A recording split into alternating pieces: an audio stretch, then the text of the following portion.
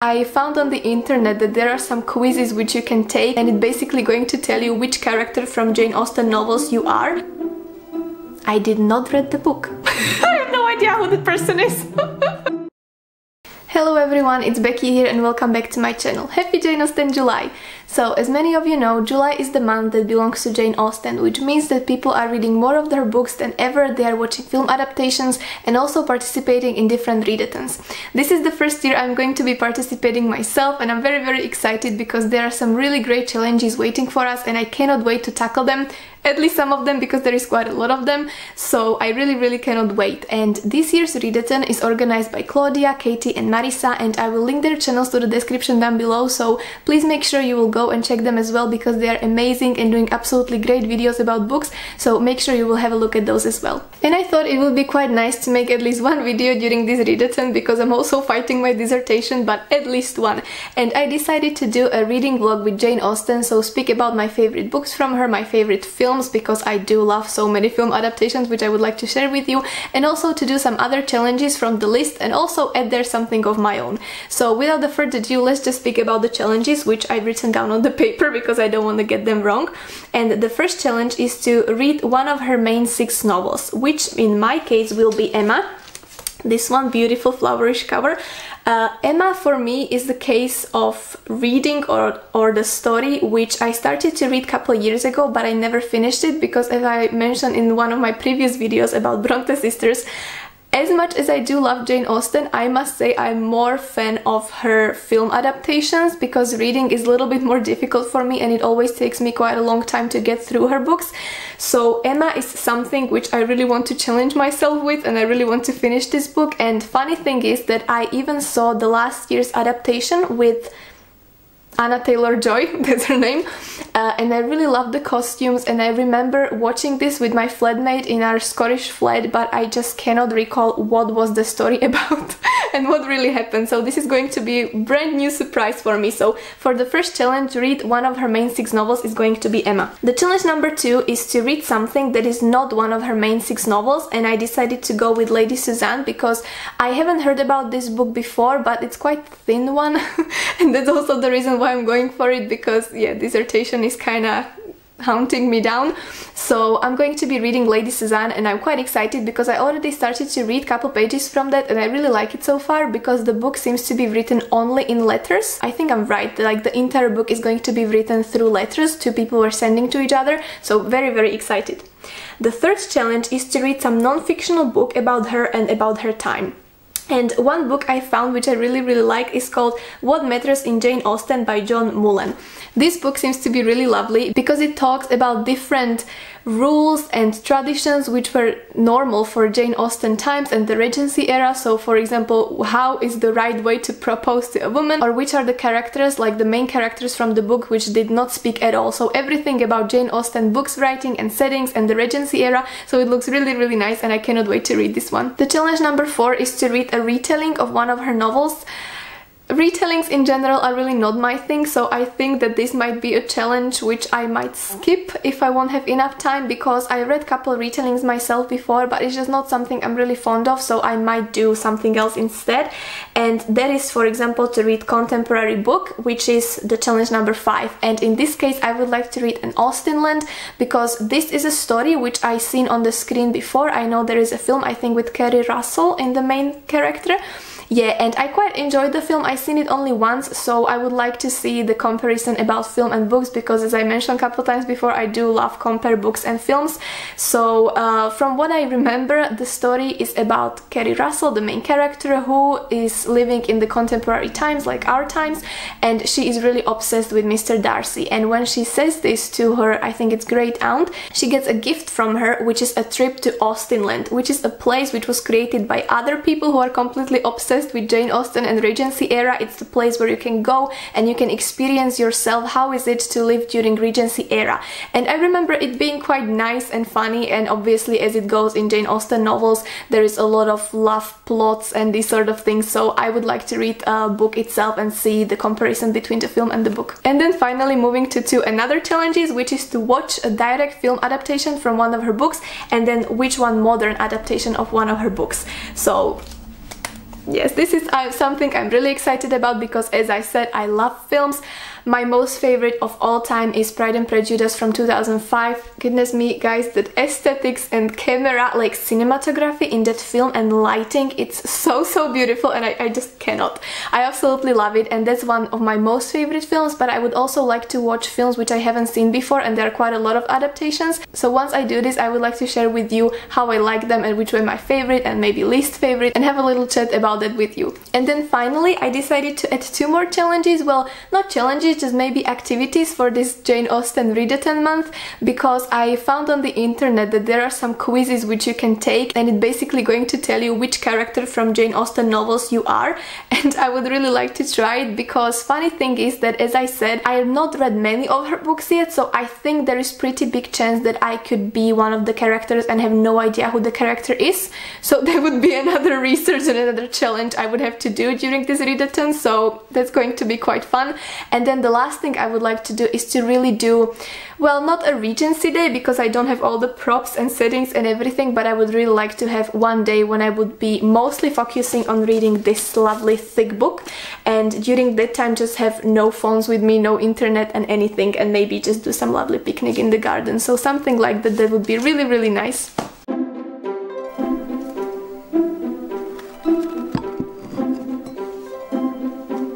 Okay, so the first time I'm recording there and also screen recording, and I'm the worst when it comes to technical devices. Like, everyone who knows me can tell you this, like, Becky is the worst and they're always laughing at me.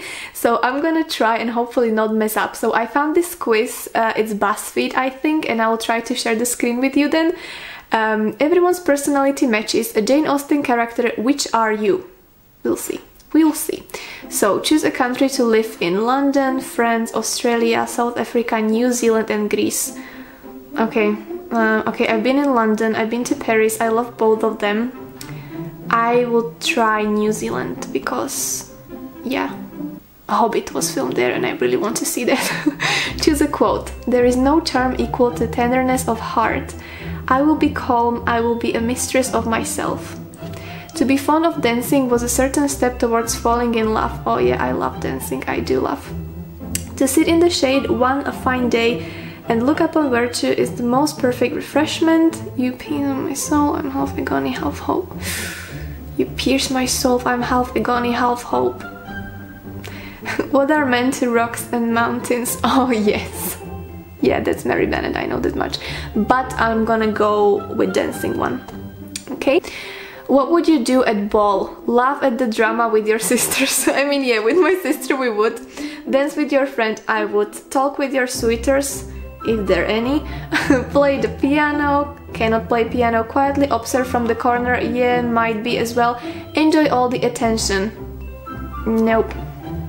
Okay, I really don't know. Is this recording? Please be recording, yes. Oh, my battery is... Never mind. Okay, so laugh at the drama, talk with your suitors, play the piano, dance with your friends. Yeah, I would go dance with my friends, and in the meanwhile I would also laugh with my sister at all the drama. Choose the house. Oh my gosh, they are beautiful. Okay, I'm gonna go with this green one because I love greenery. I'm just prayed that there is no insect because I could not deal with it. Pick a classic book: Anne of Green Gables, Little Women, Jane Eyre, Kill a Mockingbird, Alice's Adventures, Great Gatsby. I'm gonna go with Jane Eyre because I quite identify with the characters. Your favorite genre? Horror? Never. I never watch horror movies or never read anything horror related. I just hate it because then I'm scared whenever I go. Romance, comedy, science fiction, non-fiction, fantasy. Okay, between romance and non-fiction. Okay, now I am in the period of non-fiction, so I'm gonna go for non-fiction. Pick a hobby: embroidery, reading, traveling, writing, spending time with your family, dancing, everything. Cannot I just do everything? Okay, I'm gonna go for dancing. I cannot dance, by the way, I'm horrible when it comes to dancing, but I love to do it. Choose a modern young adult book: Perks of Being a Wallflower, Looking for Alaska, All the Boys I've Loved Before, Just Listen by Sarah, Aristotle and Dante Discover the Secrets of the Universe, One of Us. I'm gonna go for Aristotle and Dante because I read this recently and I love that book. Finally, pick a landscape. Okay, so forest, meadow, forest, oh wow. Wow. I don't know. Okay, I'm gonna go with this little lake and mountains. There we go. Okay, funny prize from Mansfield Park. I did not read the book. I have no idea who the person is. Okay, so there is a challenge for me, number 8 or 7, or I don't know. You are a kind-hearted soul. Don't be afraid to voice your opinions more often. Embrace your confidence and remember that you are beloved by those around you.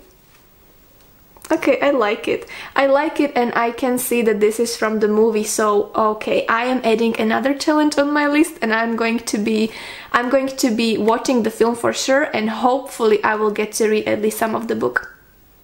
Okay, so that's a quiz done. Yeah, I knew it's gonna happen. I knew I'm not gonna know the character, but funny prize from Mansfield Park. And I think it might be one of her main 6 novels, so yeah, shame on me, but I will make it up and I will try and read it.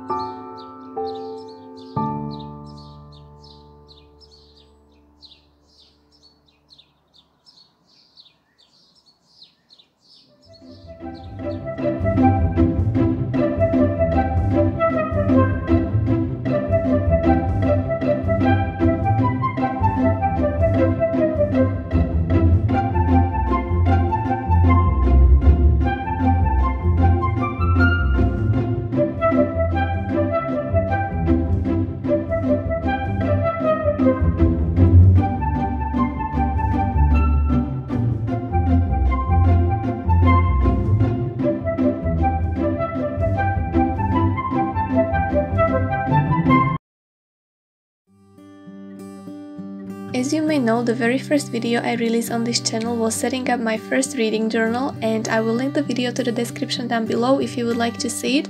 but since then I must say I was quite consistent when it comes to keeping it, because I've been keeping a record and notes about each book I read since then, but I don't usually do any sort of title page or monthly page in it. I just go and write book by book. But this time, because it's a special occasion, I really wanted to do something special, and so I decided to make a Jane Austen July spread now. So there you go. And I thought it might be quite a good time to tell you a little bit about those books I started to read, as I mentioned at the beginning of the video, but I haven't finished them yet, but at least I won't spoil anything for you, so that's good. So the first novel is Lady Susan. Although I haven't read many books from Jane Austen yet, even I can see that this heroine is quite different from other Jane Austen's characters, because apparently she wrote this book after Pride and Prejudice and Sense and Sensibility, but it was published quite a while after she died, and there is also a film version, but it's called Love and Friendship, if any of you would like to see it. As you can guess, the main character is Lady Susan. She is 30 years old with 16-year-old daughter, and after being kicked out of the house, she's kinda moving between her relatives and acquaintances, hoping to find a suitable husband for her daughter as well as for herself, while having already a relationship with a married man. She's not nice to her daughter, she quite hates her to be honest, and when they arrive to her brother-in-law's house, they meet there a young man, and her daughter is obviously in love with him, but that doesn't stop Lady Susan to flirt with him herself. So as you can see, a little bit different character from her previous novels, but what is also interesting about this book is that it's written entirely in letters between different characters, so you can get quite a good point of views from each of them. But I must say that at the beginning I was quite confused with who is who and who is actually writing the letter, so that's something to be aware of, but I think that even this is mastered very well, so later on you can pick up quite easily who is writing the letter and what is going on actually.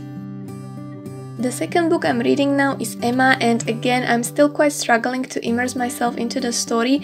I read this in Slovak, but honestly I don't think it matters in what language I would read it, because Emma is just annoying.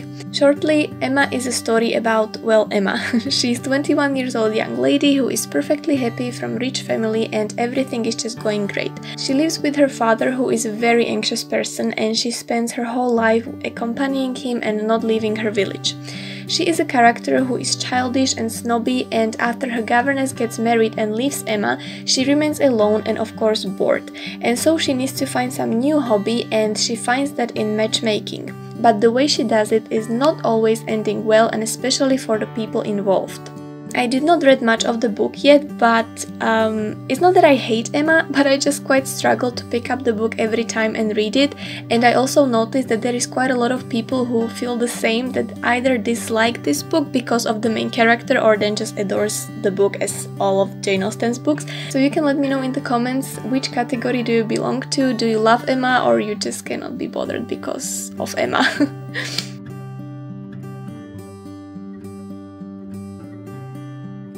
And there we go, the journal is done. So the first film I would like to talk to you about is Pride and Prejudice from 2005. As I said, I adore this film with bottom of my heart. I think it's absolutely the greatest adaptation and one of the greatest movies ever made, because if I take out the cast and settings and props and costumes and aesthetics and camera and lighting and sound and music and everything, still what I also love about this movie is script, because I know from my own experience that reading Jane Austen's book, especially when I started it a couple years ago when I was much younger, I found it really difficult to get into the story, and also I think that the language in which it was written was a little bit difficult, and it always felt really slow paced for me. And even with Pride and Prejudice, which is one of the most favorite stories of all time, I just did not feel like, okay, what is this story about? You know, I just did not enjoy it very much. But then I saw the adaptation and everything changed. And I think that sometimes for people it's easier to see the films first, especially when it comes to Jane Austen, and then they can slowly fall in love with the books, and usually that's my case. And when it comes to concretely this film, I really feel that the script made absolutely amazing job, because it really managed to catch the essence of the whole story and also of the language in which Jane Austen used to write in those times, but in the same time it's much easier, I think. That's how I feel about the movie, that it's really communicating everything very easily, and it's not slow paced, like everything goes like tu tu tu tu tu and you cannot wait wait what's gonna happen at the end.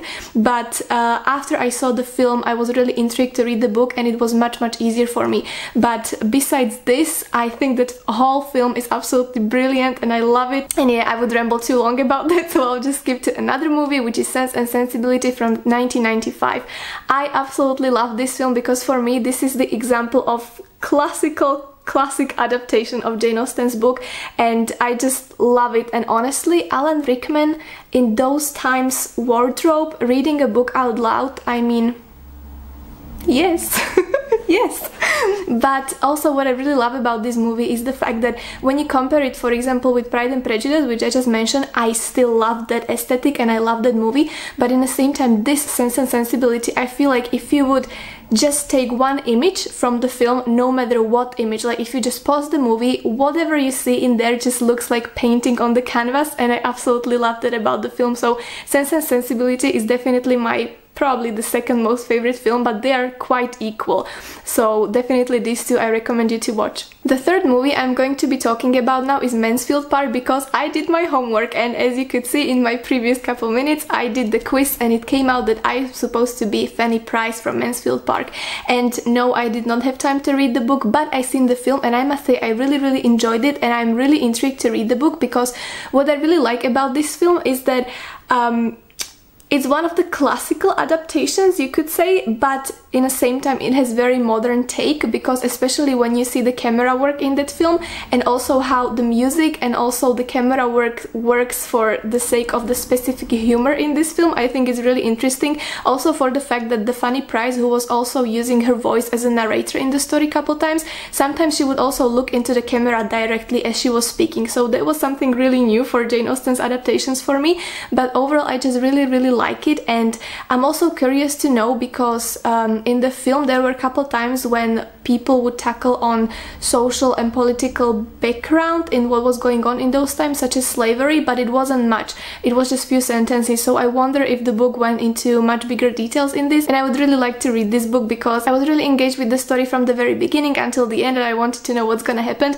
But I must say that Fanny Price as herself, I don't know if she's my most favorite character of all, so maybe if I read the book that will change, but so far I really enjoyed this film as well. And because I really wanted to immerse myself in Jane Austen's stories and her world and everything, I decided to watch one more movie which I haven't seen before, and that is Northanger Abbey is the movie I watched. It's adaptation from 2007 with Felicity Jones and Joseph Field, and I think that so far it's my least favorite adaptation. I watched this yesterday, and even though I really liked the story and what was happening there and how it was happening there, I did not enjoy the execution of it very much, because I just felt from the very beginning that some actors were really like overacting, like it was too much for me. And then especially there are parts in the movie when the main character Catherine, played by Felicity Jones, her character really loves to read, which is something amazing, but the way how her imaginations runs wild was transferred into the film, that her vision and what she was reading about was also transferred into some scenes. So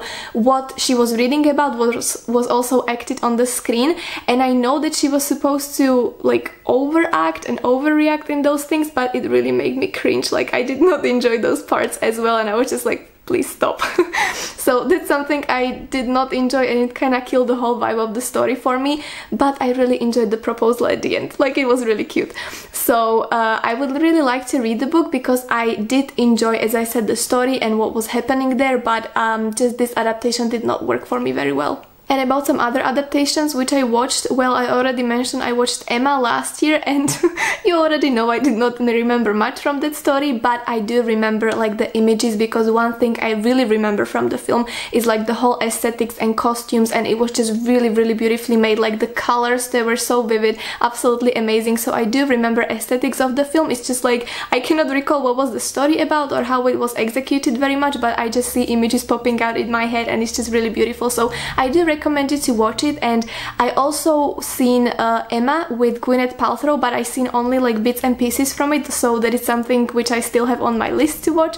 And then another film I would like to talk about is Bridget Jones, because some people say that this is a modern take on Pride and Prejudice, but I never connected it with this, even though I mean I can see it because yeah, Mr. Darcy and then the other guy, Hugh Grant, who was supposed to be as Mr. Wickham, but still for me it's not something connected to Jane Austen very much. But please watch Bridget Jones because Bridget is Bridget, so watch it. And the last film I will mention is Becoming Jane with Anne Hathaway. This film is not adaptation of one of Jane Austen's stories, but it's a biopic about her, and I must say I quite enjoyed it. I seen it a couple years ago, but I've seen it many times, and it used to be one of my most favorite films for quite a long while. I really loved it, and if you haven't seen it, well then nothing, but if you've seen it, I'm not gonna spoil anything, but the scene at the end with the name, it always breaks my heart, and I love it so much, but it's so sad. So this is the film I also recommend you to watch if you would like to see more of a Jane Austen films, even though this is not a direct adaptation of her stories, but it's supposed to be about her and her life.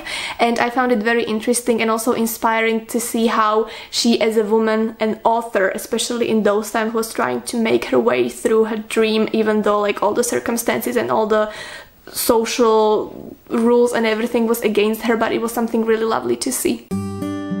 One thing I really wanted to try with this readathon also is that to find out whether my relationship to Jane Austen changes somehow or not, because as I said before, I did not have any sort of relationship to Jane Austen. It wasn't that I disliked her book, but it also wasn't that I would love her, and I really wanted to see if this time which I spent with her and her books and films more, if it would somehow, you know, affect how I look at her and her work. And so far I must say that I did enjoy reading the books, even though I still do feel like her books are really slow-paced for my taste. Like, even though I enjoy the stories, I enjoy the characters, I just still feel that it's difficult for me to pick up her books. But once I do and start to read them, I cannot put the book down, but it's just always the process of me pushing myself to pick up the book and start reading. And I still think that for me it's easier to watch film adaptations in advance and then enjoy the book, which I think is absolutely okay. But I really did enjoy this time with this readathon. And also, as I mentioned before, I did try to have one day off without the phones and technical devices and internet and everything. I managed to do that when I was doing my picnic day. I also read the book, and I just spent day with a little bit of knitting as well, which is something I did not do since December. I really enjoyed it, so there was something really nice. I really hope that you enjoyed this video, because I certainly did enjoy it so much. I don't remember having so much fun when creating some video, and I'm not quite sure if I will have time to create another Jane Austen related video this July, but I discovered that there is also Jane Austen festival in August, so I might do something like that for that time. If you would be interested, you can let me know in the comments. And if you enjoyed this video, please consider subscribing, and also you can find me on the Instagram, where I post regularly between the videos. And thank you very much for being with me here on this Jane Austen journey, and I will see you with another video very soon. Bye, take care. I should do it in like Jane Austen times. Thank you!